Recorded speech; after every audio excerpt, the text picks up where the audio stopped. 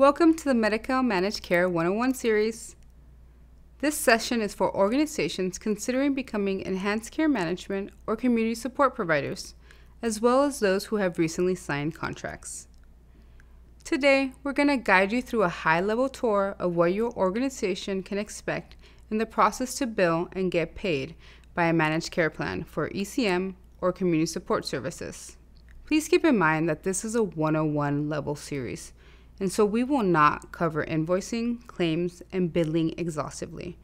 Rather, this will give you a sense of the process. When it comes to billing for ECM and community support services, understanding the invoicing and claim submission process is crucial. Let's walk through how this typically works and what you might expect as a provider. Both invoices and claims are fundamental tools used by providers like you to bill for services rendered. They essentially serve the same purpose, but may be referred to or formatted differently, depending on the context or specific requirements of the managed care plan. The state suggests that managed care plans within the same counties collaborate to standardize their process, create common templates, and align their billing practices. However, this is not mandatory. What does this mean to you?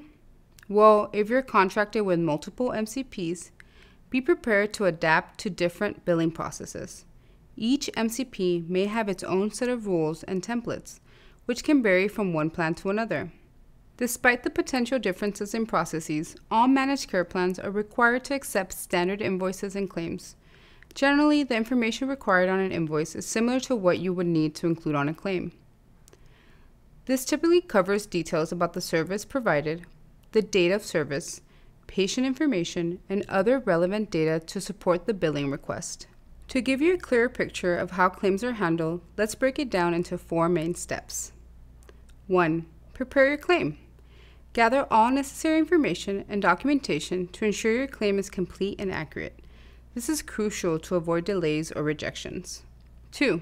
Once you've prepared your claims, submit it to the appropriate MCP or their designated vendor. Make sure you know the specific submission guidelines for each MCP you work with. 3. Keep an eye on the status of your claim.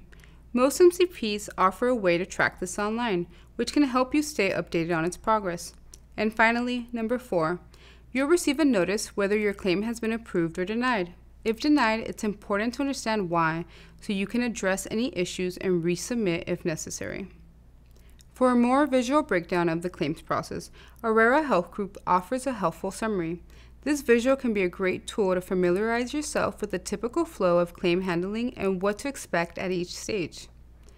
Navigating the billing process can be complex, so we've put together a recommended sequence of resources and actions to help you become proficient in billing for ECM and community support services. Here's a step-by-step guide to get you started. Start by reviewing the claims process map provided by Aurora Health. This resource will help you understand the essential components of billing, breaking down each part of the process so you can handle your claims confidently. Watch a tailored presentation by the Corporation for Supportive Housing. This presentation is designed to help organizations like yours get acquainted with Medi-Cal billing. We link to a relevant excerpt in the description to make it easy for you to access. Ask your MCP contact to refer you to someone who can provide billing technical assistance support. Managed care plans are required by the state to assist ECM and community supports providers throughout the billing process. You might also want to ask if you can run sample claims to test the systems before scaling up. This can help identify any issues early on and mitigate delays in payment. Managed care plans require that claims for ECM and community support services conform to national standard specifications and DHCS established codes set contained in the Healthcare Common Procedure coding systems. Make sure to review the ECM and community supports coding guidance to understand these requirements fully. Once you're familiar with the basics and the process, engage with your regional CPI collaborative. This is a great way to connect with peer organizations that face similar billing challenges.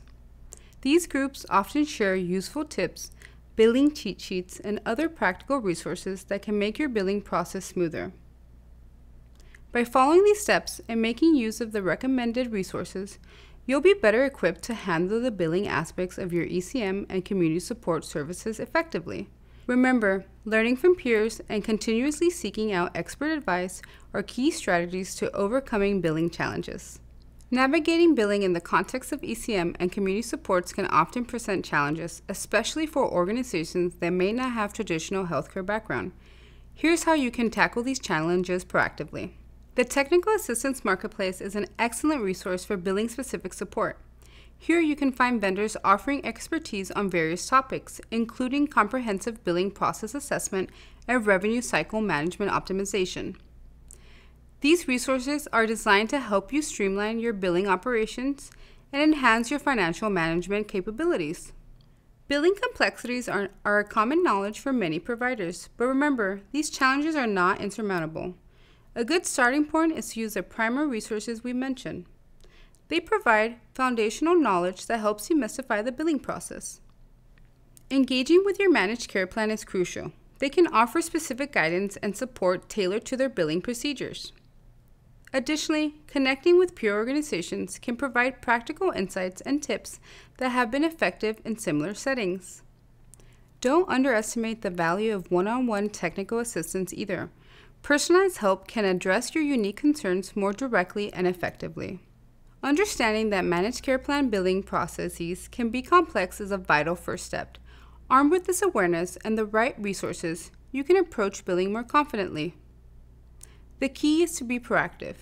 Utilize the tools and support available to you to ensure that you can navigate these waters successfully. Thank you again for joining us. Please watch the final video in the series where we will provide a recap and point you to additional resources to help make your journey as an ECM or community supports provider successful.